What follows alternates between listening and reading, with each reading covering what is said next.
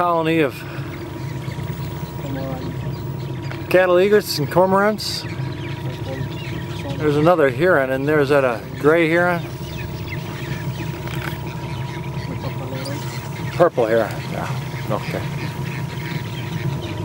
Are there any darters in there? Yeah. Yeah, some darters. There's a bird that didn't make it. Sometimes they get caught in the branches and they strangle themselves. Unfortunate right there. You can see how that happens. Chick didn't make it. There's our purple heron. Flying off to another branch there.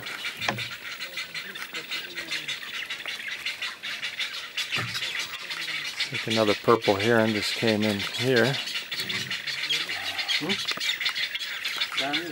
Nice sized colony. Reminds me of some of the Great Lakes colonies that I visited with the Canadian Wildlife Service.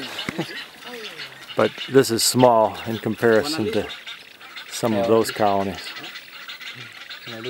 Long-tailed cormorants, African darters, purple herons, cattle egrets.